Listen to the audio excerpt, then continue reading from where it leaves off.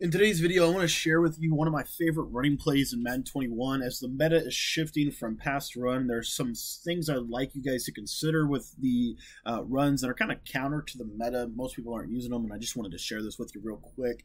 For those of you guys that don't know, my name's Cody, and I make 4 to 5 videos a day here on YouTube that are designed to help you kind of get better, give you different things to think about, maybe something that you've never tried before, and really just trying to help, honestly. As I get better, I believe that I can help people get better. And honestly, this channel, doing this every single day, has helped me become a lot more effective and a lot better as a Madden player. So I just want to thank you guys so much for your support. And if you're really interested in joining the team here on my channel, go ahead and click that subscribe button at the bottom right-hand corner of the screen. We have a great community here. We also have a great community over on Discord where you can get your questions answered and kind of meet new people and talk Madden 21 at a high level. And if you're interested in doing that, you can join the Discord by clicking the link in the description. All right, guys, I want to talk about Emmitt Smith's favorite running play. Emmitt Smith, running back for the Cowboys, love to run the lead draw. And the lead draw this year, draw runs in general are really, really good. Quarterback draws are phenomenal. But I wanted to talk a minute about the HB lead draw.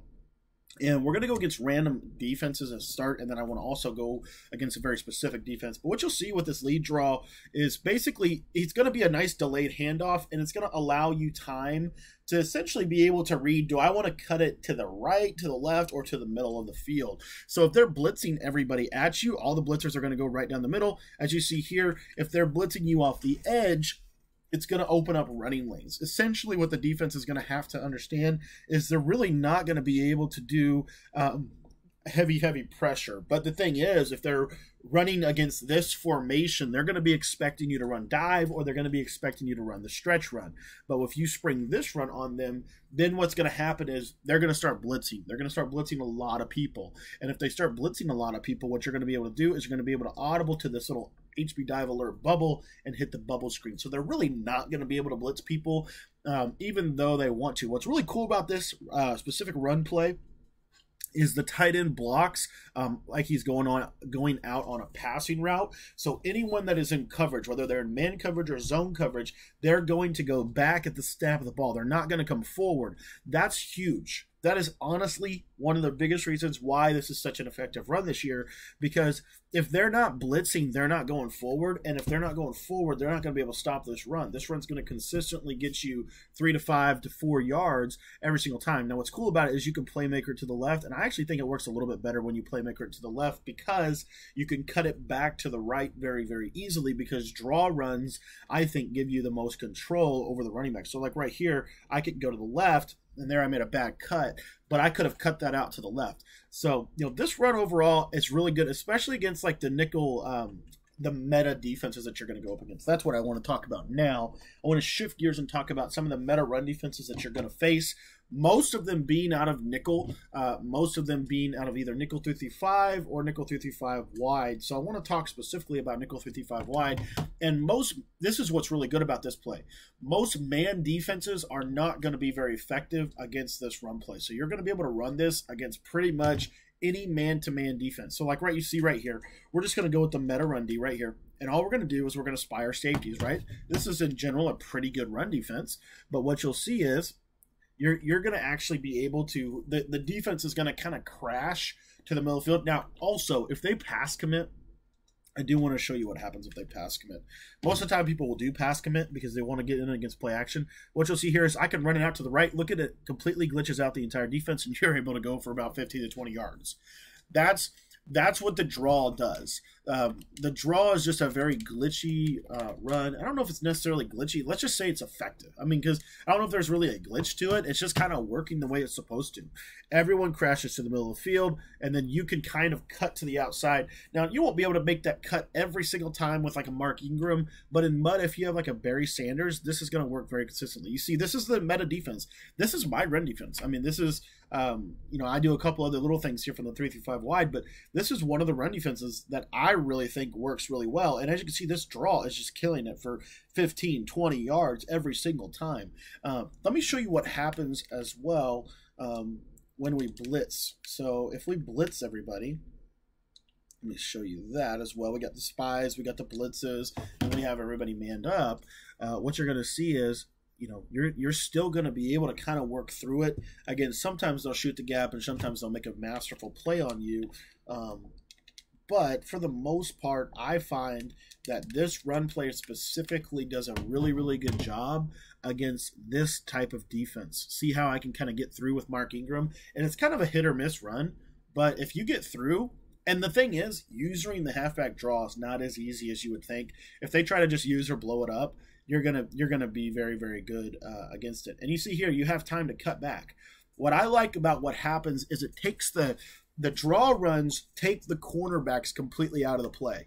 So watch the cornerbacks on the left side. They're not in the play. They're not going to be able to do anything. So I actually have time to be able to make aggressive cuts to the outside. I can cut to the left. I can cut to the right. The corners aren't going to shed. And what's also really important for you when you run this, when you start running the draw, you have to understand that your linemen are pass blocking. They're not run blocking. And so they're not going to give up as many sheds as you would think, and you can actually slide protect these runs. That time it did not work very well, but you can slide to the right or to the left, and it actually makes a difference. See here, let me show you real quick. This is what the play looks like stock. I'm going to slide to the right, and look, the play art completely changes. Everybody's going to shift over to the right one, and you're going to be able to basically get better blocking off the right edge. You can do that on the left edge as well, and then you could do something as simple as like max protecting. You can ID guys, and they'll actually block them this year, which is really, really cool feature of this. And I really feel like with the lead draw, they will hold their blocks most of the time pretty well. Most of the time, and like right here, Preston Smith's able to come in untouched. That's why against this specific defense, we'd probably run it more to the right side. But what you'll see here is you can pretty much, and you could slide backside as well. Like if you want to run to the right and you want to slide to the left, you'll see that that's going to create another interesting dynamic for your offense. And I'm just kind of butchering my cuts right now with Mark Ingram, but this is a really, really good run. I wanted to share this with you. And the biggest reason I wanted to share it with you is because against a lot of the meta defenses, like if they're running man-to-man on you, this is going to kill man-to-man. You can't run man-to-man on this. Zone's going to work a little bit better. But what I like is it really does a good job of controlling any type of block shed. There's really no block shed that's going to happen. They're not going to be able to block shed as long as you don't click turbo. The one thing I do want you to take away from this video is when you're running through with your running back, do not hit turbo. If you hit the turbo button, they're going to block shed. But if you don't hit the turbo button, you'll see you're not going to get these block sheds. You see, I can consistently work up against this. Now, let me show you what happens if they run commit. I just want to show kind of what happens. This is a run commit, and you see they are able to stop it if they run commit. But what's good about this I-form formation out of the West Coast playbook is if they run commit, well, you can run stretch, and you see here stretch is going to get you a couple yards. What's nice about stretch and dive too out of this specific formation is it is tagged to a bubble screen. So if I see run commit, I can just throw the bubble screen and it's an automatic touchdown for my offense. So this is just a really, really good offensive scheme in general, but it's really, really effective when you start mixing in the lead draw, because the lead draw, I just think that you get the block shed rates on draw plays are significantly lower than the block shed rates on stretch plays. And even the block shed rates on stretch plays are, you see the difference. You see how the corners kind of come up. They come up against the stretch, whereas the draw, their first step is back, and you can easily, once you've got a step on them, you can double juke them out of their shoes. So, that's just something I wanted to share. It's a really, really good run play, guys. If you want to pick up a personalized one-on-one coaching session, I can unpack this a little bit more with you, or I can talk a little bit more about whatever you need to talk about in Madden.